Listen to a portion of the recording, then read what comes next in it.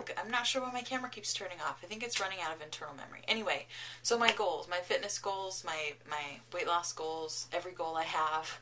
I'm going to keep my calorie counts under 1,200, which may seem like a lot for someone who's a newbie, but for me, who's 2.5 years out now, I can eat, a cup of food at a time, so it's really not that much. So 1,200 calories. I need to get in 80 grams of protein or more a day, which is something I don't know that I've really ever done since I've been on this journey. I didn't really count protein grams as much, so I'm going to do that. Also, I want to get in 64 ounces or more of water every day, and as you can see yesterday I blew that goal and got 88 ounces. So I'm excited. I want to see what implementing those changes starts to do for me.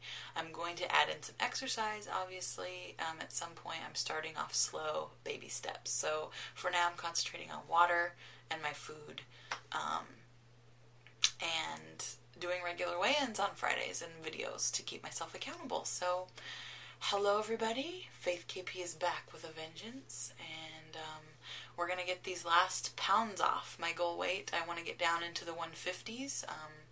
We'll start there, maybe we'll go lower later, but I think my first goal is going to be to get into the 150s and then see how I feel and go from there. I've never been that small, so we'll see how it goes. Okay guys, I hope you guys are having a great Friday. I'm excited. I hope you're pumped up because I am, and I hope you're making healthy choices.